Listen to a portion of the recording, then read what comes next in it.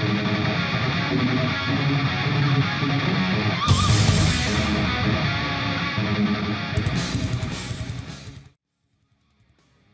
MQ-28 Ghostbat unmanned jet made its first public appearance at the ongoing Avalon Airshow 2023 aerospace exhibition at Avalon Airport, Geelong-Victoria, Australia from the 28th of February to the 5th of March. The MQ-28 was developed by Boeing Defense, Space and Security, Boeing Australia, to meet the needs of the Royal Australian Air Force, RAAF.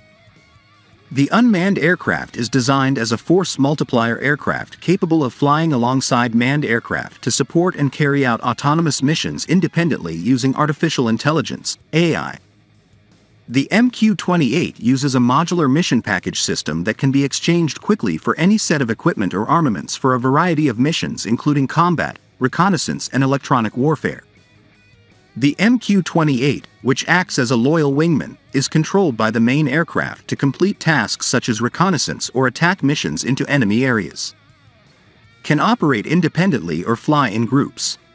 One of its roles is to support RAAF manned aircraft missions such as the F-35A and F A-18F fighter jets as well as the AEW&C E-7A Wedgetail aircraft for defense and surveillance purposes.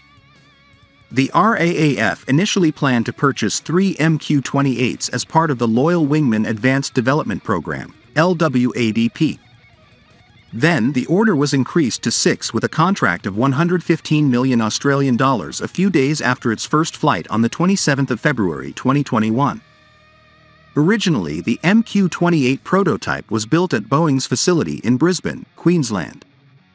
Then on the 21st of September 2021, Boeing Australia launched a new manufacturing facility at Wellcamp Airport in Toowoomba, Queensland.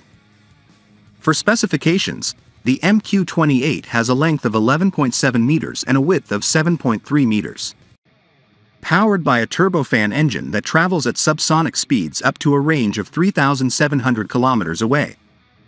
In addition to meeting the needs of Australia, RAAF, Boeing also offers the MQ-28 for the United States Air Force's USAF, Collaborative Combat Aircraft (CCA) program.